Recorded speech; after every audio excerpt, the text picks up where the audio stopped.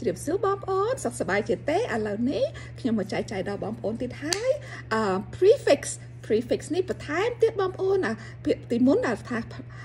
ពាក្យមុនខ្ញុំក៏បានចែកចាយដល់បងប្អូនដែរឥឡូវនេះរៀន prefix ជាមួយនឹងនាងខ្ញុំពាក្យដែលថាយើងដាក់ in beginning of the word to change the meaning of the word completely អានេះពាក្យនេះបងប្អូនគឺថា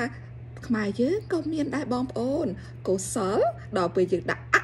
មកពីខាងមុខមកអកុសលមានន័យថាល្អមែនតើបងប្អូនដល់ពេលយើងថាអកុសលវាក៏ថាអត់មានន័យថាល្អទេឥឡូវនេះដូចតែគ្នាពាក្យភាសាអង់គ្លេសហ្នឹងឥឡូវខ្ញុំយក5ទៀតបងប្អូនចែកចាយដល់បងប្អូនទាំងអស់គ្នាហ្នឹងហើយខ្ញុំ use the prefix of un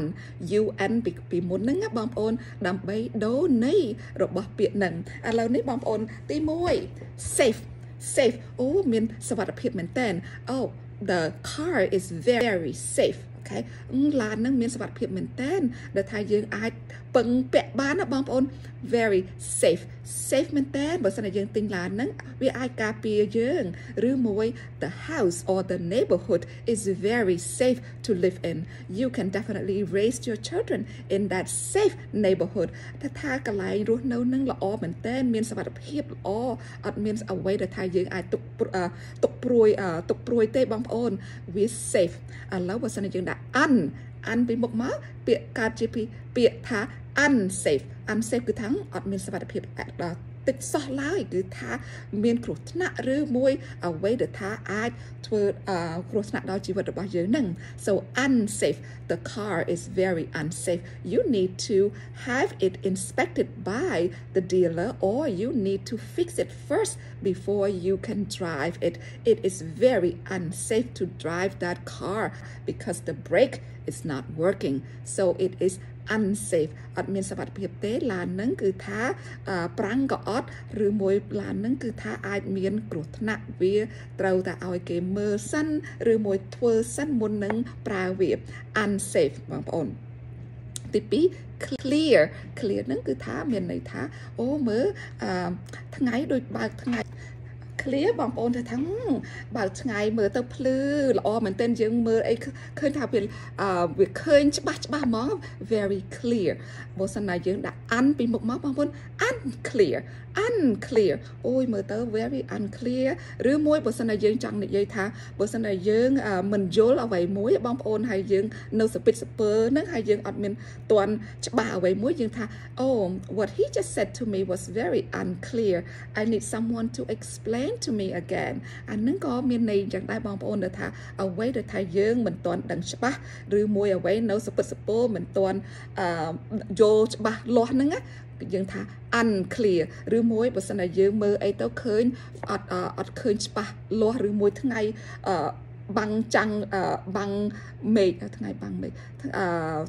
cloud ហើយបងប្អូនប៉ុន្តែបើសិនណាយើងចង់និយាយថាអ្វីដែលថាមិនទាន់ដឹងច្បាស់ឬមួយយើងមិនទាន់យល់ច្បាស់អីហ្នឹងយើងថា it is very unclear to me what is going on someone need to explain to me អានឹងថាខ្ញុំអត់ទាន់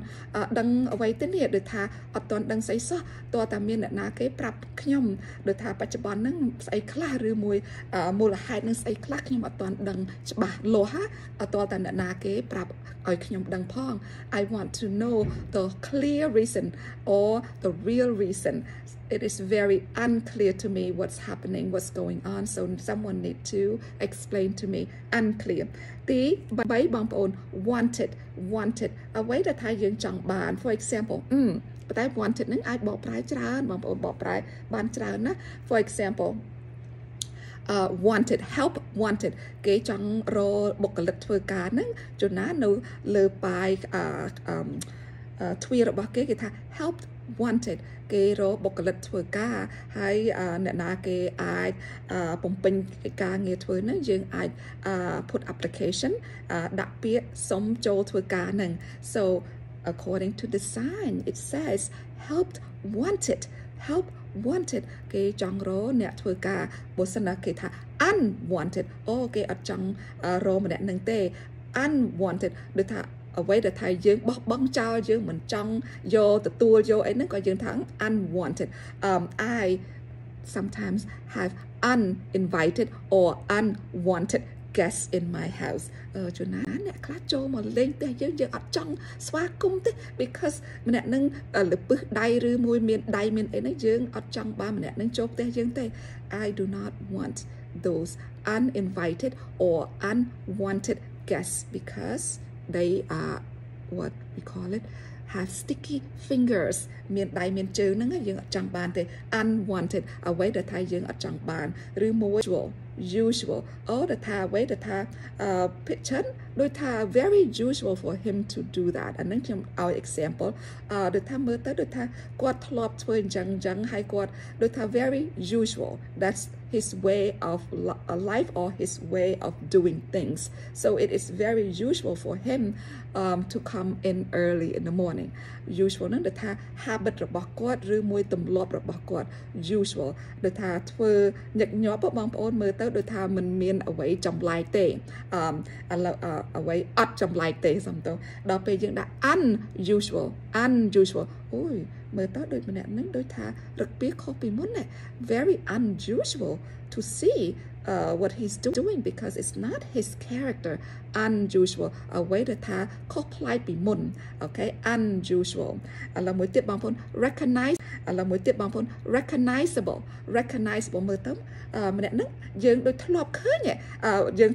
យើងទៅស្គាល់យើង recognize ម្នាក់ហ្នឹងមែនតើហ្មង recognizable ប៉ុន្តែបើសិន recognizable he is very much unrecognizable after what happened to him after his loss after his grief and also after his business gone under so he is in a very unrecognizable state you would not recognize him so unrecognized គឺថាបងប្អូនថាមើលទៅមនុស្សនឹងអត់ដូចមុនណាបងប្អូនកាយប្រែច្រើនមែនទែនហើយអញ្ចឹងទៅយើងថា unrecognizable sometimes people may see me and they would say oh my goodness Sinaun you are very recognizable anywhere even your laughs or the way you laugh or the way you talk you are the same it is very easy to recognize យើងមើលគេស្គាល់ហ្មងបើ unrecognized ឬមួយ unrecognizable អូមើលទៅអត់ដូចថាអត់ស្គាល់មនុស្សនឹងប្លែកមែនតើឥឡូវនេះខ្ញុំចែកចាយដល់បងប្អូនតិចតួចពាក្យ5ហ្នឹងបងប្អូនហើយវាដាក់ un ពីមុខមកវាដូរន័យរបស់វាដោយថាពាក្យអកុសលឬមួយកុសលកើតជាអកុសលឬមួយវិជ្ជមានកើតជាអវិជ្ជមានឬមួយបងប្អូនពាក្យមួយទៀតដែលថាខ្មែរយើងថាកតញ្ញូដល់យើងថាអកតញ្ញូគឺវាផ្លាស់ប្ដូរន័យរបស់ពាក្យនឹងហ្មងដោយតែពាក្យ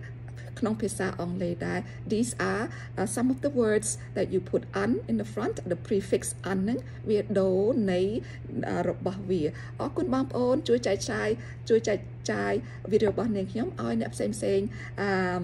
បានឃើញផងដើម្បីគេបានរៀនភាសាអង់គ្លេសជាមួយនាងខ្ញុំអរគុណច្រើនបងប្អូនជួបគ្នាលើកក្រោយទៀតបាយបាយបងប្អូន